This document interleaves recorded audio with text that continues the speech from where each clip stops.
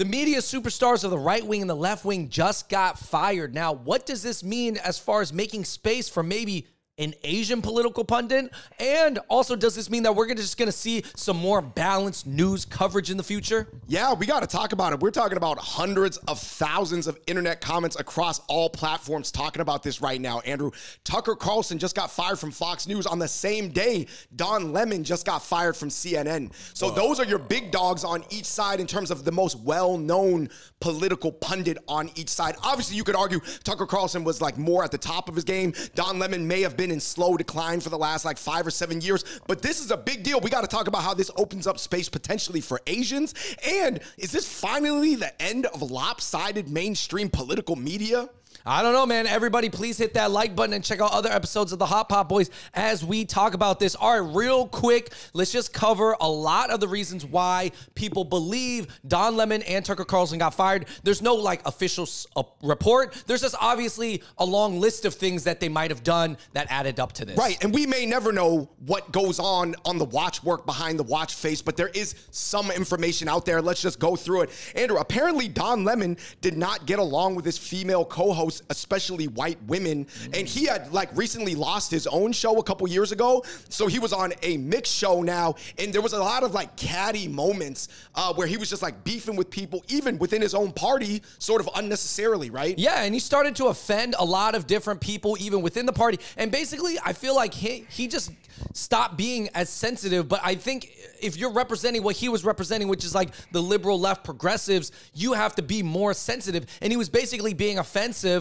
whether it's like taking away the color of certain like people of color candidates, or like calling out Nikki Haley's age, saying she's over the hill, she's too old, so that was like ageist in a way. And then basically there was also a lot of like viral embarrassing clips of Don Lemon on his own show getting clowned on and getting schooled. So I feel like that was causing the ratings to kind of go down. Yeah, there was this clip on Next Shark of him questioning the minority status of Republican presidential candidate Ramaswamy, and I think a lot of people were like, oh, yeah, I mean, that's a brown Indian guy, but you're sort of saying that he's not a POC.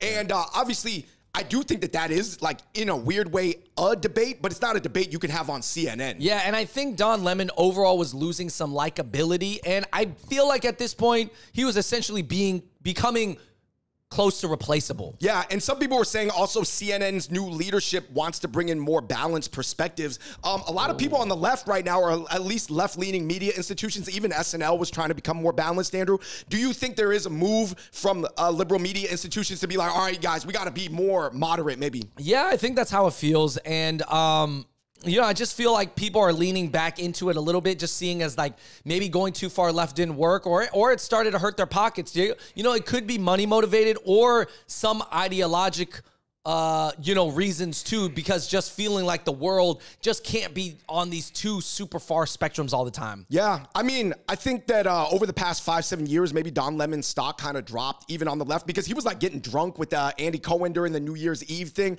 For me, I personally thought it was a little unprofessional. I'm just throwing it out there. But yeah, moving on to the Tucker Carlson situation. This one, in a way, Andrew, is more explosive, right? Because he was bringing in most of the ratings to Fox News as far as a mainstream media right-wing thing goes. And I believe they lost like $1 billion off their market cap the day they announced he was firing, because it shows some internal turmoil within that. But some people said it was because he made Rupert Murdoch mad for professional and personal reasons. So the professional reasons is he's causing some lawsuits, right? And then also on the personal side, apparently somebody said that Rupert Murdoch's former fiance was like too big of a fan. I don't know, man. Like I said, I don't follow either of these things. I'm just reading what I'm reading. What a reason for Tucker Carlson, a guy who wears a bow tie, to get fired for. But there was also things like the whole with the Dominion voting system lawsuit, right, where Fox News was pushing that it was voter fraud for a really long time, right? But then as it turned out, they lost that lawsuit. You know, now they have to pay like almost $800 million. And you know, the craziest thing is Rupert Murdoch is a huge owner of BlackRock. BlackRock is invested in both Dominion and Fox News. So that's like your own baby companies suing each other. Yeah. That's like your own children suing each other as like an investor. Yeah, I think at some point Tucker Carlson was basically kind of going rogue and doing his own thing, and he wasn't as much of a team player for Fox News, because there was also text messages that leaked that said that he was calling out saying, yo, Fox is deceiving the people. Why are we saying this? Like, we shouldn't be saying this. So he was kind of going more for the audience and the people versus playing for Team Fox. He was playing you guys are more capitalist than true, like, evangelical Protestant Christians, like what I'm representing. Some people also said he was going at the military-industrial complex and big pharma, where theoretically, if you're a right-wing team player, Andrew, you're supposed to be pro-pharma, pro-military industrial complex. You know, people selling missiles and bullets and vests and things like that. One theory I saw that was interesting is someone said that they think Tucker Carlson might run for president for the Republicans because now he gets to run on the basis like, well, you know, Fox didn't let me speak the truth, so now I get to speak to the truth to you as I'm running for president. I don't know if he is, but obviously that's a theory. I think that it's both of them in different ways. They almost like overgrew their squad. You know what I mean? Like they thought the lead singer was bigger than the band. And then the band bites back, right? Yeah, the band is still bigger than the one single person. So, but David, I guess what's something that they have in common, right? They're both guys. Obviously, Don Lemon is a gay black guy. And then there's Tucker Carlson, who is a heterosexual white guy. Like an Anglo guy, to be honest. And they basically just represent the two opposite ends. I'm not going to lie. As an Asian guy who is 0% theoretically related to either of them, it does seem like very archetypical or stereotypical, right? If you have the Anglo-Saxon guy promoting, like, I guess, Anglo ideals in a conservative way, and then if you have a black American guy always representing the liberal progressive view, right? Yeah, yeah. Isn't that like kind of like what you would imagine as a foreigner or something? But you know what's funny, man? All these people that are on TV, whether it's the right or the left, a lot of them, pretty much 90% of them, come from super prominent, rich, wealthy families. Yes, they do. On the left and the right. Yeah, TV and movies, but even these TV political pundits, Andrew, they're not from blue-collar families. Tucker Carlson is from a very prominent family. Don Lemon is from a prominent family. Anderson Cooper's from a very wealthy family. They're all like all these like... Almost like, I would say maybe 9 out of 10 on both sides. Both sides are from very old money families. Yeah. So I don't know. That's one thing that they have in common. So I don't know if that's like, you know. Which sort of leads us to our next point about like, are there any Asians that could emerge as political pundits for either side or as a moderate or a no-side person? Well, David, seeing as that Asians don't have those legacy families and don't come from prominent, wealthy families that have been here for 6, 7, 8 generations, then maybe there won't be any Asians. Yeah, and by the way, I want to acknowledge that there are really rich, old money Asians in America now, but they are fobs or immigrants. So necessarily their connections, like Andrew, let's say, for example, me and you are both Chindo billionaires.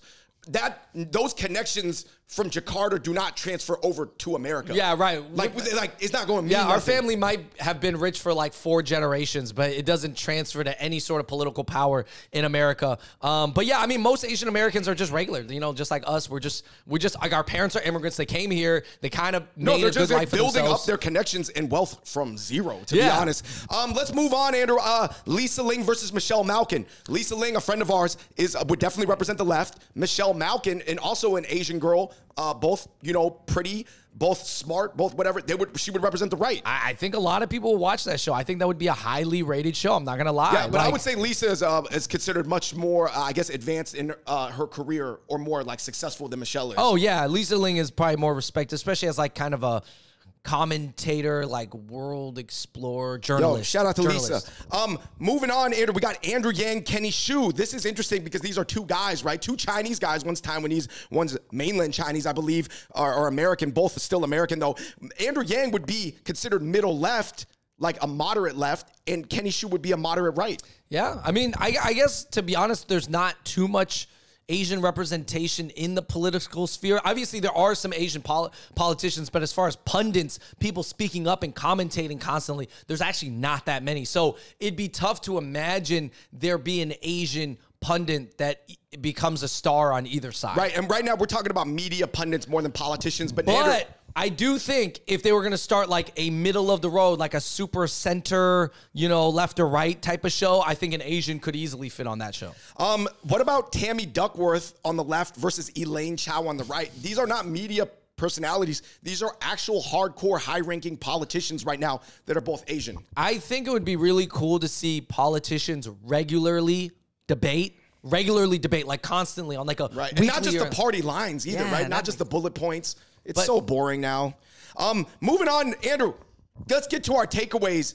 Do we think that there needs to be a show like Around the Horn where literally our sports analysis in America is so nuanced. It's so 50-50, point, counterpoint. And literally, why is political discourse literally so unbelievably lopsided and divisive? Yeah. No, there is no balanced show. I mean, if you look at this media bias chart, there obviously are more like center of the road news sources that you guys can follow instead of going left, super far right. But what I would say is like, man, there needs to be shows like First Take where you got two pundits who are equally representing each side and maybe a third side that are just going at each other. And then there's also this show BBC puts on in Britain. It's called Question Time, where it even gets the audience involved, where it's a selected audience that are very smart and involved. And then they ask questions, and there's a panel of 5 people. Each of them represent a different party of the UK, and there's a elected official in there too. Dude, they should have that. They should have that for America. How America needs to learn some things back from the British, guys. I know that we don't want to be British anymore. Our system worked without them. But let's go backwards now and see what they got going on. I know in Canada, for example, you're not allowed to run negative campaigns. You can only say how good your politician's side is and note the benefits, but you cannot really hardcore diss the other side. Andrew, our parents actually like to watch a lot of news from Taiwan. They use a ton of CGI infographics and a lot of pros and cons charts and a lot of like political heat maps and quadrants and graphs and a lot of advanced math to show where different people feel, right? Because at the end of the day, every side has pros and cons. You're more pro-economic, then you're not as focused on this. You're more focused on this. You're less this. Like everything is like, it's a whole system of like pulleys and levers, right? How come other countries seem way better at just being honest about that? I think the reason is, and this is the last thing I'll say on this, man, I do think it goes back to capitalism. I'm not saying capitalism's all bad and stuff, but what it does do is makes people only focus on profit. So what's more profitable is to find your niche and hammer home at that niche. That's it. And focus on your group and extract revenue from your audience. So don't appeal to anybody else. Don't spread yourself thin, because that doesn't make you strong in anything, because so financially it doesn't make sense. So basically, if you follow the money, it's going to tell people to go extreme, but it really needs to be more balanced. So there does need to be some billionaires, whether it's Mark Cuban, Elon, or whoever else it is, they need to come together and create an actual like balanced, like 50-50 news network. Yeah, and I think that they need pundits that are debating and acknowledging the other side might be making solid points too. Because at the end of the day, if you really understand the nuts and bolts of like different political opinions, Andrew, it actually comes down to priorities. It's not about demonization. No side is evil. No side is good. It's like they have different priorities. And different like self-incentives, different, their pocketbook is positioned differently. Naturally, that's just what it is in a diverse society.